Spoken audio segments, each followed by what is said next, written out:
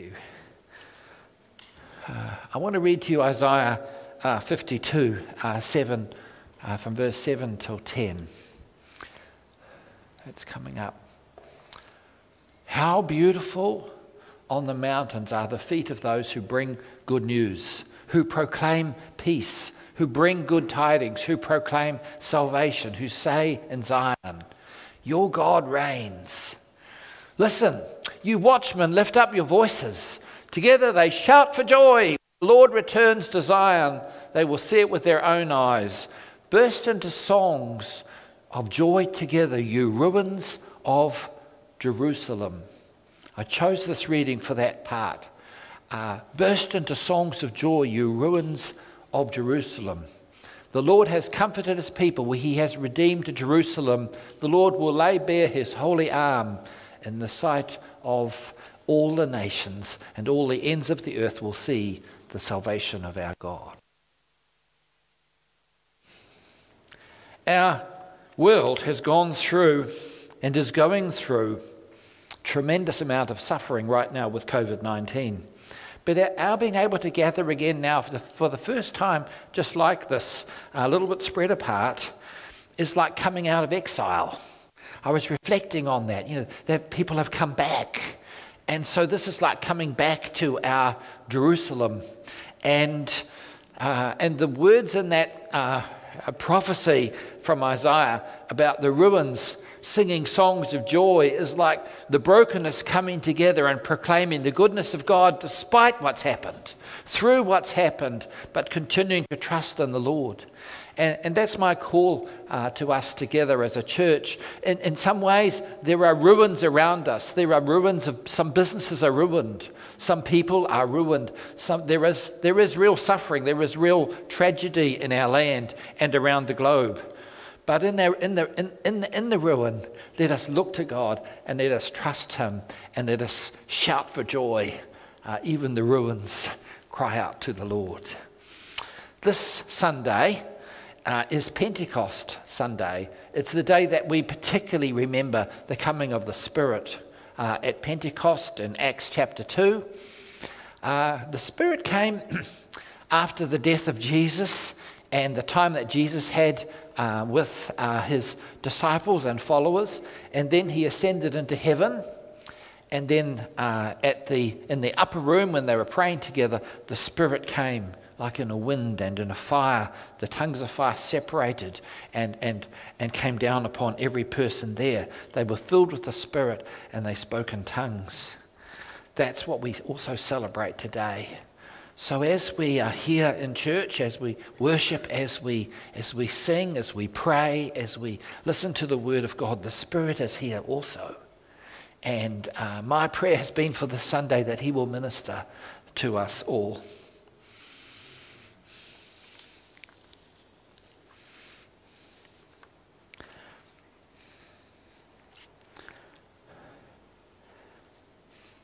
Let's pray together.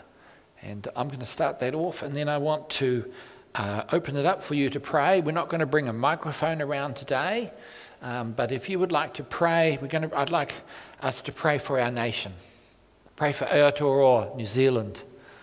For all of everything that's happening, I want us to bring the nation before God in our prayers today. So I'm going to start. And then if you'd like to pray, just speak out where you are, and we're just going to pray as a whole church together. And then after that, I'm going to pray. Toward the end, I'll pray a prayer of dedication of ourselves and all that we are to the Lord in a kind of new way. So let's pray. Our Father God, we come to you through the Spirit, through our Lord Jesus. Lord, we come to you as your people. And Lord, thrilled to gather together in this way. But we come as your people, Lord.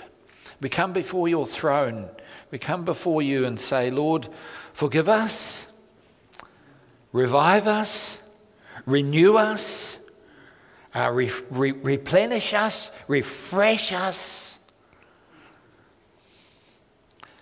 Thank you, Lord, that you have been with us through this period of isolation, because we have not been alone. Even if we've been in a bubble of one, you were there with us, and for this we give you praise. We thank you that we've been able to gather over the phone. We've gathered at a distance. We've gathered on Zoom. We've gathered in video and in music that's come through the online. Thank you, Lord, that we had these opportunities. But Lord, we begin now to just cry out to you, our God, our great God, our powerful God, for our world and our nation, for this nation, Lord, for the people who are hurting in real pain and suffering, for people, Lord, who are lost, for people, Lord, who are wondering where does the next meal come from, how are we going to manage, for the children, for those who are vulnerable, Lord, we pray for them. Bring your hand of grace and mercy over our nation and our peoples, we pray. Now your turn. Two words that remind us that we are your family.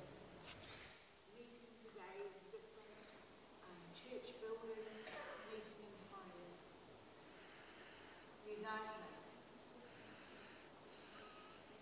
Breathe your spirit into us as we pray for our nation.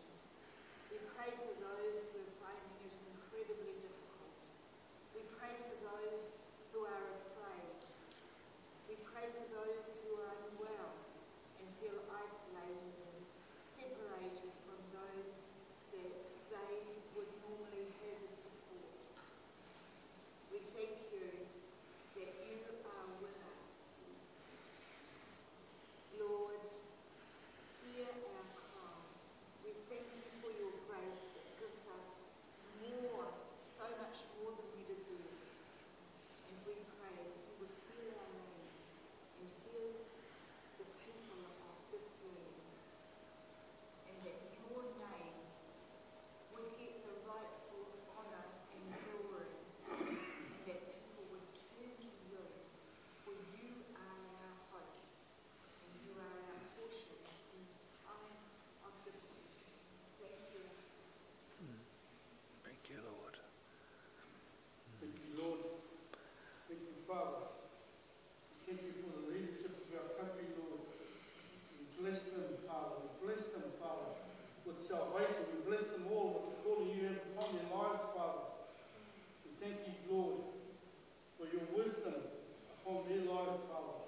They have chosen to do the right things, the things that you have decided to do, Lord, for our country, for the safety of this COVID-19 pandemic, Lord, that's affecting this whole world, Lord.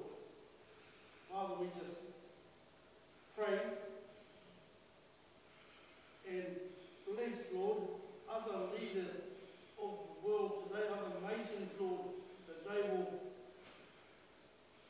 fall down on their knees and come to you, Lord, and ask you for the things that their countries need to do, Lord.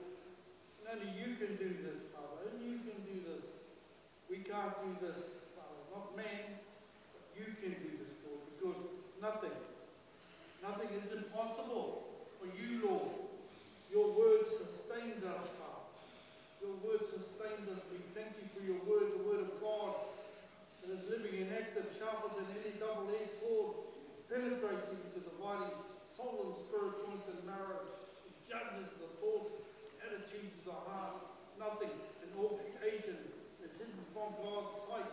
Everything is uncovered and laid bare before the eyes of him whom we must give account. In Jesus' holy name, amen.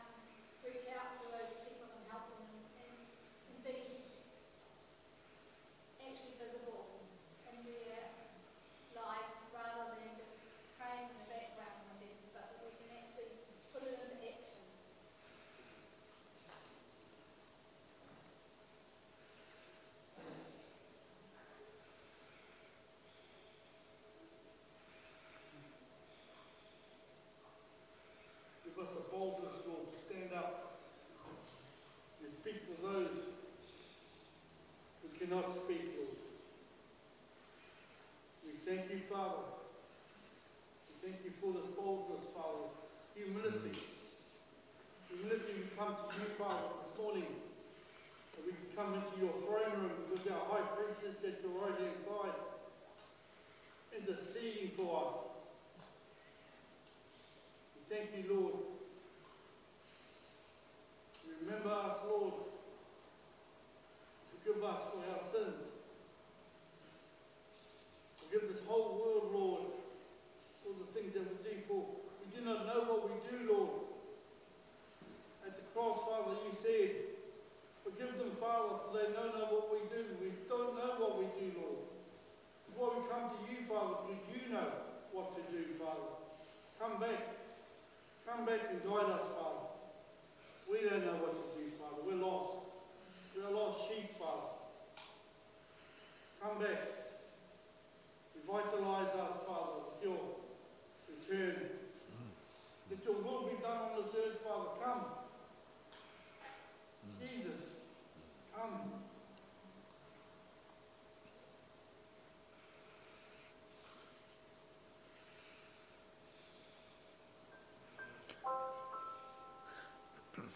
Lord, we bring ourselves to you again now as your servants.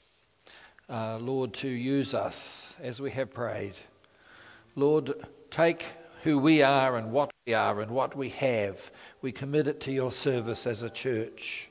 Thank you for the gifts, the offerings, the food that has been brought in, Lord, brought here into your house and sent through the banking system, Lord. We thank you for all of that. That's for that little letterbox down the back, and Lord, but Lord, we commit ourselves to you again and thank you, Lord. We pray for the sick among us, Lord. We bless those who have been unwell. We thank you, Lord, for Shona, and we pray for Laurie for healing and for them as a couple to bless them as Shona recovers from her procedure that she's had done. Lord, we pray for Jerry's son, Phil, that you'd continue to renew him and strengthen and heal him, Lord, as he faces a round of chemotherapy. Lord, we pray for Susie, Lord, who asked for prayer this morning. Lord, we pray for John getting a checkup in Wellington. Lord, we pray, Lord, for others, Lord, that we would be healed and strengthened and renewed in your name, Lord. Amen.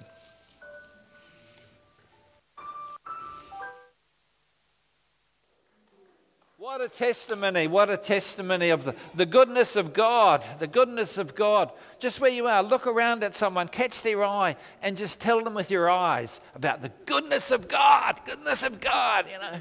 Greet them with your eyes, tell them about the goodness of God. And when you've done that, you can have a seat. Oh!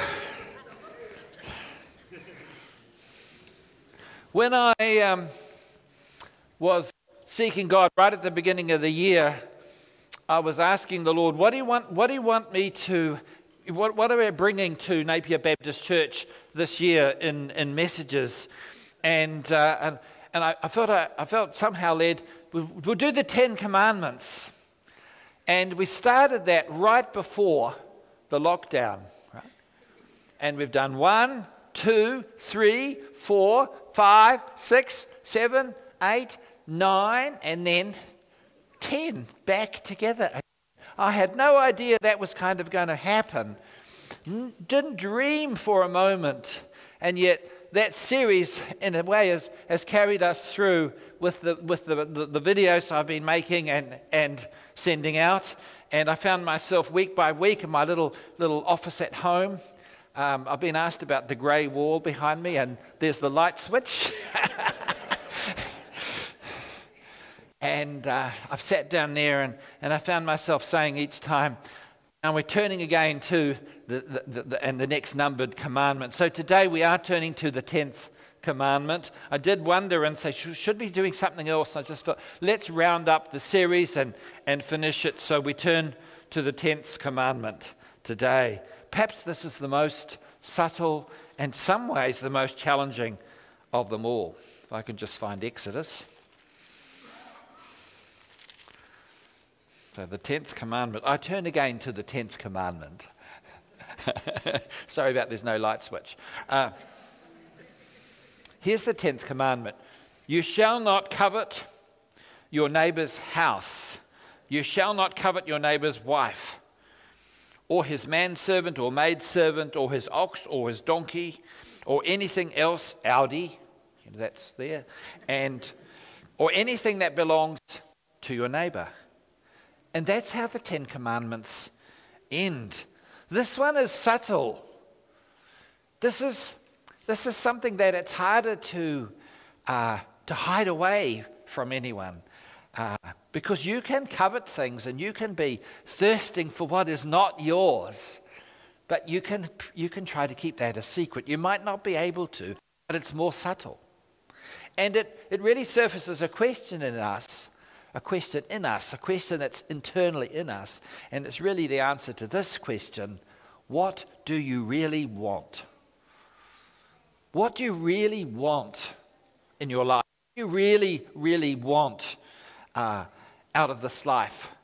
Where is your heart's desire? And so that's why I've used the glasses, because what are you looking at that you want and you desire? You know, as we've gone through these, we've seen how in nearly every case the Lord Jesus Christ takes that which was an external kind of requirement. This is what you do. And Jesus has really asked the question that reaches inside us and says, but what's on the inside? And this question is all about the inside. What do we really, really want? You know, what we've talked about in the commandments is how God has put boundaries on things to give us freedom within those. And I've really enjoyed sharing and talking about them. But actually our dreams, our hopes, what we really want, what we hope for, those things need boundaries as well. They have boundaries as well. If we want the things that other people have, even their very own thing, if we want to possess it for ourselves, that becomes a hope and a dream and a desire that causes us. We can be actually in a self-imposed poverty because we want something that we do not have. It's not ours. It belongs to someone else, and we can live like that, wanting and wanting and wanting, and you almost become an impoverished spirit because you're not satisfied with what you have. You just want what someone else has. We throw ourselves into a place of unhappiness and a place of restlessness because boundless desire is a very dangerous thing. It takes away from our well-being, takes away from our contentment. It actually takes away from our true purpose in God. So what does it mean to covet? There's really only you don't say to people, you met at the coffee shop, what were you coveting this week? It's not what you talk about, is it? It's a different kind of word. Well, actually, your watch. We don't talk like that. So what does this word mean? What does it mean to covet? If we took a pure kind of translation of the original Hebrew, it means something like desire. Okay, we got that. But it's more strong, it's more powerful than that. It's almost like lusting after something. Something I've got to have, something I've got to get. I want it so bad. It's something like taking a great pleasure. It's something you set your dreams on, and you must have that. It's interesting that the examples that God used in the law that he gave to Moses were about your neighbours. What was the first thing? It was their house. Probably for many of us, that will be the biggest asset we have. And you're looking at... if you're like me, you sometimes drive around and you look at people's houses. Oh, that's nice. Mm-hmm. And which one? If you could have any house along the street, which one would you have? And drive around like that. I wonder whether in the original it was really about tent. Your tent is so much bigger than mine, because they were mobile people, right? It really means coveting your neighbour's dwelling place. And you say, but yours has got nicer hair. The hair is so soft in your tent, beautiful. Yours is softer. Mine's kind of a bit more coarse. Wish I had a lovely soft tent like yours. My neighbour's wife. Wish I had your wife.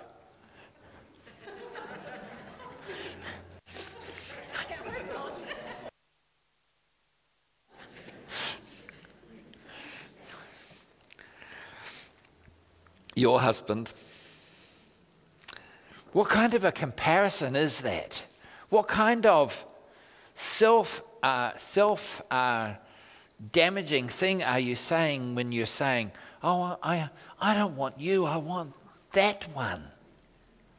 Can you see how dangerous and desperate that really is, this desire to have and to envy and to covet what other people have? The spirit of comparison. Hey, darling, can you get your hair cut like, I'll just choose a random name, Darlene? Maybe you could act more like Bill. Bill's so cool. It demeans what you have. It exposes your insecurity and it exposes your sense of dissatisfaction. Actually, dissatisfaction in God and what He's given you. You think, oh, I wish I had a bigger house or a better ox, or there was more chrome on my vehicle, or I really need that spa pool. My neighbour's Harley Davidson. My neighbour does not have a Harley Davidson. It leads that wanting leaves a kind of poverty of spirit in us. We're just setting our desires on what we cannot have and what does not belong to us. I hope you can see how dangerous that is. I wonder if you know the fairy tale about the maiden, the woman who was kissing frogs. Remember that story? Cast your mind back. The early childhood people among us understand this really well. And so the girl is wanting her prince, and he might be locked up inside some frog that needs to be kissed and the prince will come out and show. So I think you can imagine the story. She goes around looking for frogs. Is this the one? Frog, croak, croak. And you're looking, and your whole life becomes focused on finding that frog. And that frog is never the right one because you've kissed 16 today and none of them were the one. And you see this unrelentless desire to have something. And it leads into dissatisfaction and unhappiness. Jesus spoke about this kind of desire of our eyes. As we've gone through this series, I've nearly always turned to the Sermon on the Mount. And it's kind of really been, I've enjoyed that. Jesus taught us to lay up treasure on heaven, not on earth. And to store up treasure on heaven. And in the second half of Matthew 6, he talks about our eyes, our covetous eyes. And he said this, the eye is the lamp of the body. If your eye is good, your whole body will be full of light. But if your eyes are bad, your whole body will be full of darkness. If then the light within you is darkness, how great will that darkness be? The Jews had this idea that the eyes, you could look inside the eyes and you could see what was inside. And in many ways you can. When you look deeply into people's eyes, you actually can see. Sometimes you look at people and God will give you a word or a sense about someone. But they believed that if you looked inside, were you letting in the light inside you or were you letting in darkness? In other words, what are you looking out at and bringing inside yourself? And Jesus is speaking to this use of the eyes for covetousness and desire and wanting more. And are we allowing light into ourselves or are we allowing in darkness and need and poverty?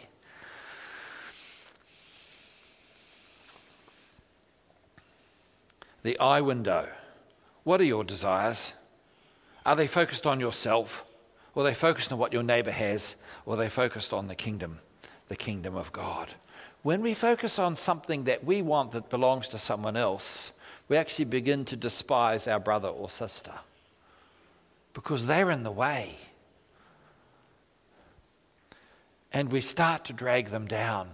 All these last 6 of the 10 commandments are about our relationships with one another. If you look at your brother or your sister and want what they have, you become unsettled in your soul, but also you begin to destroy your relationship with that person because you no longer bless them. You just want what they have. It's a really destructive place to find yourself. One of the antidotes to covetousness is thanksgiving to God for what you already have that's been given to you yourself, rather than saying, I wish I had one of those. To be able to thank God and say, God, I thank you for the amazing gifts that you made me, that I'm content in you. Jesus called himself the bread of life. He said that if we come to him, we'll never be hungry again. I am the bread of life. He who comes to me will never go hungry, and he who believes in me will never be thirsty. What did he mean? He meant that there would be incredible contentment and satisfaction about belonging to Christ. Of contentment in him. Not hungry, not thirsty all the time, but content and restful in the Lord. Discontent, always thirsting, always hungering, really comes down to a lack of faith. That we're saying to the Lord, I'm not satisfied. It's not good enough. I want more. You're not enough. It says to him, I'm worthy of more. How come you didn't give me that? I've got needs that you're not satisfying. Paul says it in 1 Timothy 6. He says, godliness with contentment is great gain. We have lived in a world that's relentless in its desire for more, haven't we? Isn't that our world is like? A consumerist world, a materialistic world. Right now, fractionally under 6 million people, I haven't looked up the statistic this morning. Yesterday it was just a fraction under 6 million people have been infected with COVID-19. Many of them have recovered, many have not. Some have died. 365,000 may have gone up, will have gone up since yesterday. The world economy in a major crisis. You know it all, I don't have to say it here. Massive job losses. Huge programs of government borrowing, even in New Zealand. Cash injection into economies on the government's credit cards. Historically low interest rates, ecology suffering, negative interest rates, not just in Japan, but maybe around the world could come. Massive disruption, our borders are closed. This is going to produce change in our world. And there is the opportunity for good change, and there's opportunity for bad change, I believe, in this time.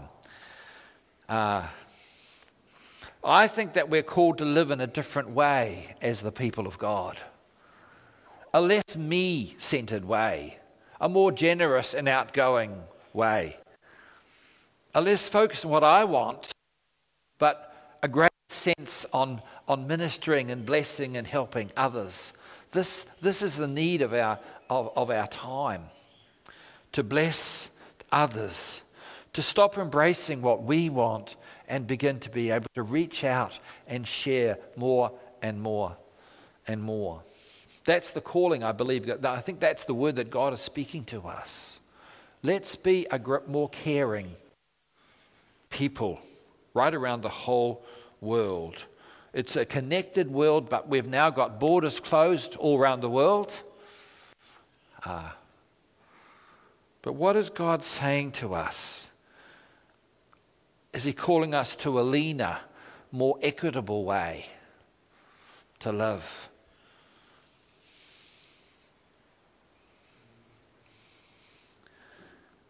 Let me finish with this morning. that Jesus is the greatest treasure. The greatest treasure of all is Jesus. He's beyond comparison with anything else that the earth has. And we have Jesus. We've sung this morning, I believe in I believe in you. I believe in you.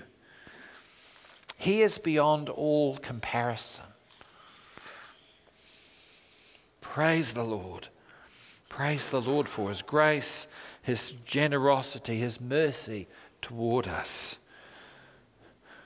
We should be so busy thanking God for what we have that we shouldn't have much time for what we want anymore, other than the things of God and to bring the kingdom of God in a greater and greater way.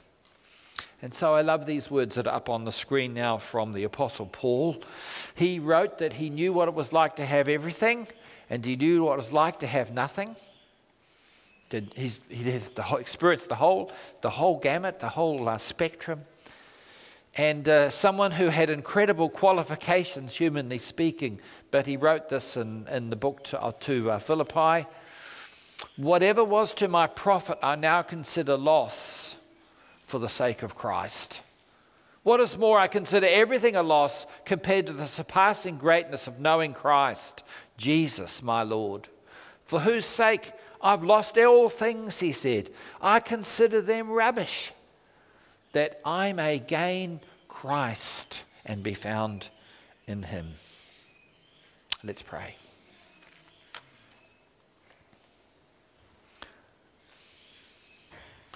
Our Father, we want to thank you for Jesus, that you gave Jesus, that you sent him to this world, that we could be in him.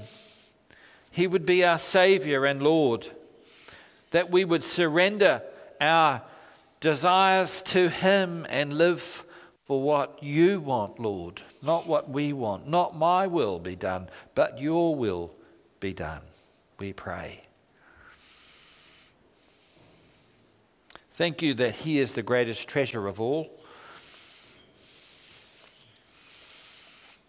Thank you, Lord, that you obeyed. Thank you, Jesus, for your obedience on that cross, and that you demonstrated God, you showed us the Father, and you paid the penalties that we all should pay. But you stood there in our place, and you hung there in our place, that we might be free, that we might be redeemed through faith in Jesus Christ, through the grace and love and mercy that you have extended to the world, God. Thank you for sending your Spirit into the world to continue, that we would not be alone, but you would dwell in us, that we together corporately would be the people of God and the temple of the Holy Spirit. So we belong together under you, and we thank you, Lord. We thank you for all you've done. We bless you, Lord. Forgive us for when we have been dissatisfied, for when we have been frustrated and wanted more. Forgive us, Lord. Correct our hearts. Lord, let us open our eyes to see the needs around us and help others, not fill up our own self more and more. Thank you, Lord, that your gift of love for us is greater than all we need, and there's plenty left over to share and to give away and bless others. Amen. Thank you, oh my God, for giving us your Son and leaving your Spirit here so the work on earth is done.